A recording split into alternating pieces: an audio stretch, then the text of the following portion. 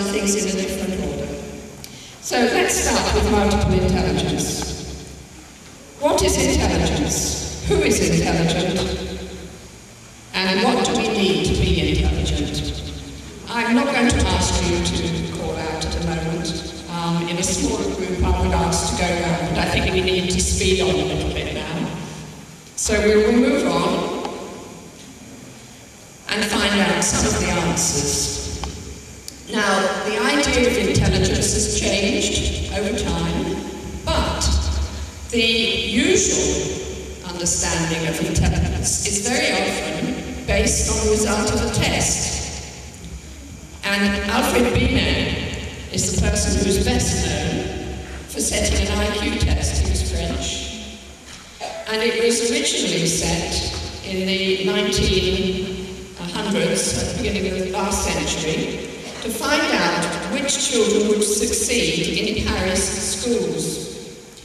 And when we talk about succeeding, we're talking about actually those who are going to be leaders. In those days, that was all that mattered. Education was to lead, to run the country. So what was needed was people who were good at linguistics and mathematics. So you would have been very lucky in the past. But if you were good at other things, you took the test and you failed.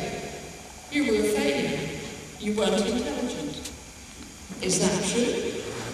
Mozart, the musician, was he not intelligent?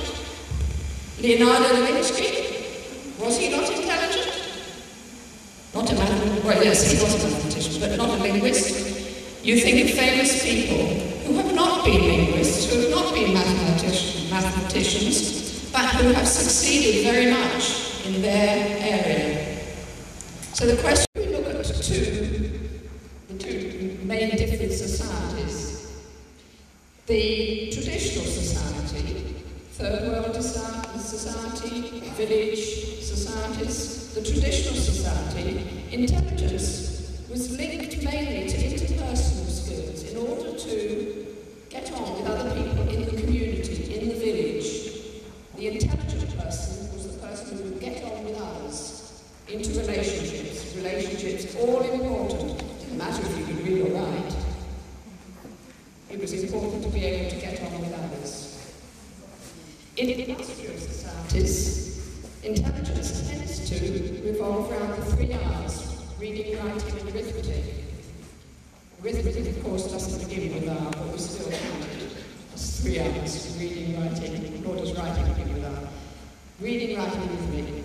In industrial societies, those are considered to be the intelligent people. But if you actually look at those two definitions, they're both about survival. They're both about survival. Intelligence is the ability to be able to survive in the community you are in, whatever you need to survive in that community. If you're in the middle of the jungle, you're intelligent if you can canoe, if you have a healthy body and you can run fast to escape the wild animals, if you can climb a tree. Those are the intelligence people in the jungle. If you go to Oxford University, the intelligent people are like yourselves, the linguists, mathematicians, and other people. But it is also felt that we ought to think about intelligence across the board. So intelligence is to do with survival, wherever you are. It's also to do with values that you have in the area, in the setting that you are. It's to do with survival, it's also to do with values, and actually having the same values as the others in the setting that you are. And the other area is the educational system. Now, in a traditional society, the education would have been through the elders of the tribe, the elders of the village.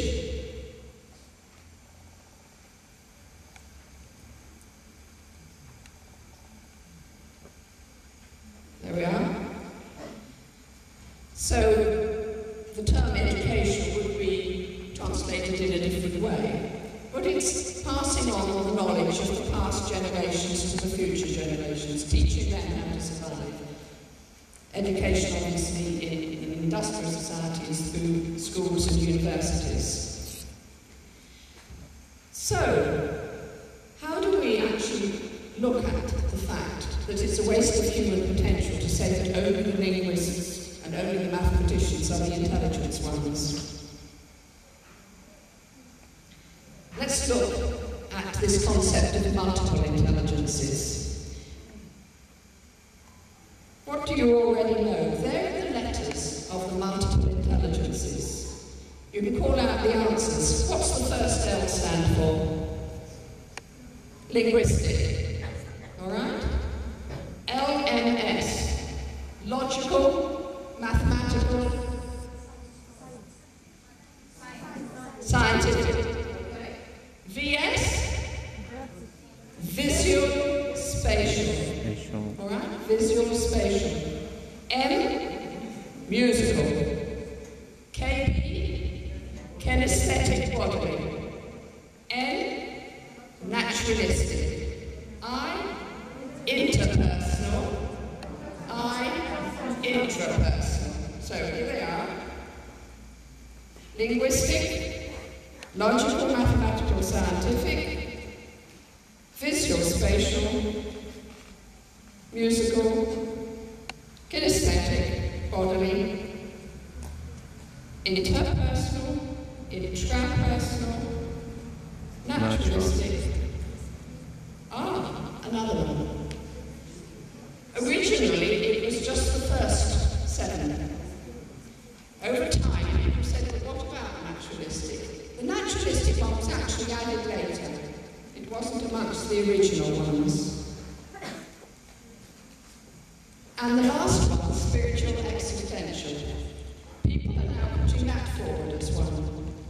Now, Howard Gardner, who I'm going to talk about in a minute, hasn't agreed to put that in because all the rest can actually meet 8 criteria.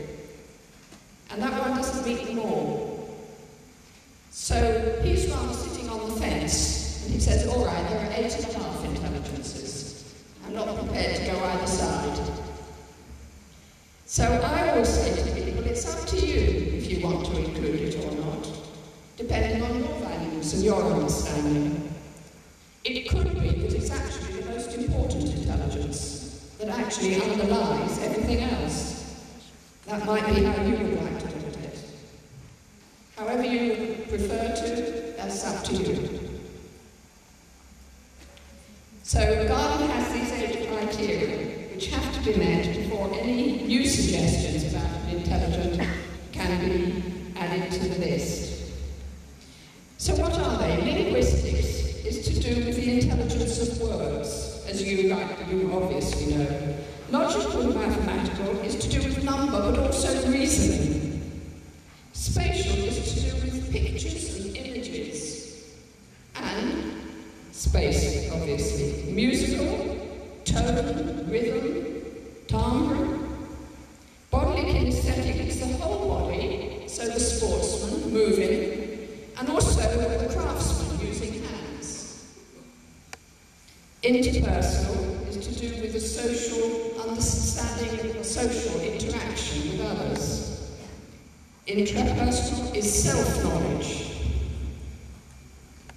Naturalistic, in the context of the environment you're in. And existential, the intelligence of ultimate issues. So, those are the intelligences, but why did they come about? Intelligence was